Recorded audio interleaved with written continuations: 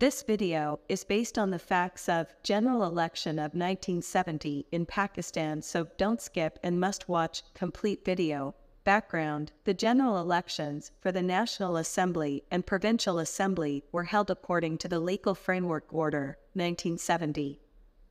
As there was the first election in the history of Pakistan based on adult voting, public enthusiasm, there was great enthusiasm in the public for these elections.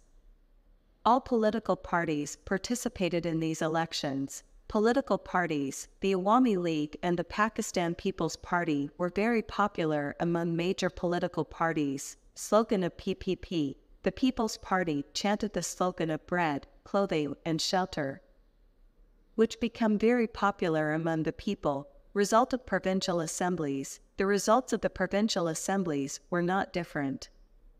Awami League won 288 of the 300 general seats in Pakistan. PPP won majority in Punjab and Sindh, while National Awami Party, NAP, and Jamiat Ulema-e-Islam, JUI, got majority in NWFP, Khyber Pakhtunkhwa, and Balochistan.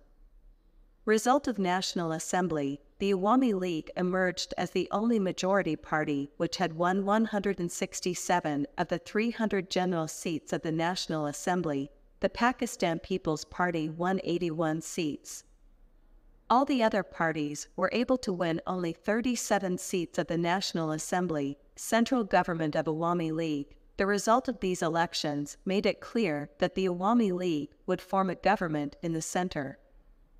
West Pakistan political leadership and bureaucracy were concerned because the manifesto on which the Awami League had won was unacceptable to the political leadership of West Pakistan. Bengali slogan. Bengalis chanted slogan of independent state with the help of pro-Indian organization Mukti Bahini. Conclusion: armed forces had to intervene to crush the revolt. Thus bloody riots began in East Pakistan. Thanks for watching Our World 2020. Subscribe the channel and press on bell icon for updating latest information.